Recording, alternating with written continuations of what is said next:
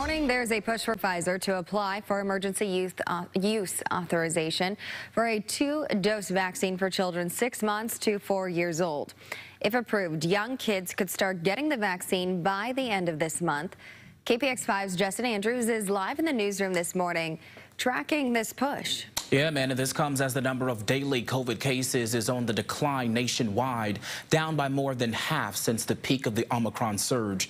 In spite of that, there are some states seeing increases. More than 75% of Americans have gotten at least one COVID shot, but with this push, that number could potentially jump. Federal regulators are anxious to review the data in hopes of authorizing shots for young children on an emergency basis as early as the end of February. If Pfizer waited for data on the 3-dose vaccine, though, the data would not be submitted until late March, and the vaccine might not be authorized for this young age group until weeks later.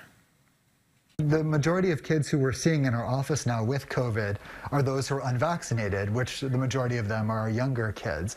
So I can't wait for them to be able to be protected. It will really, really be a game changer as far as moving forward from this pandemic.